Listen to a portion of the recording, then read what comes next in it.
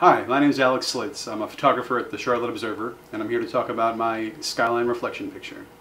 The idea behind this picture came when I was looking for a new and interesting skyline shot. So I drove around different locations in the city and eventually landed on top of the Metropolitan Shopping Center parking garage. The idea and execution for a picture like this isn't very hard to recreate. In this image, the skyline is reflected in a puddle, and because I am so close to the puddle, it is out of focus and obscured in the frame. The front of my lens is almost in the water as I'm shooting this picture, which gives that really great light streaking effect. I encourage every photographer, whether you're an amateur or a professional, to take visual risks with your pictures. Try something you've never done before, even if you think it won't work out, because you can come away with an unexpected picture like this.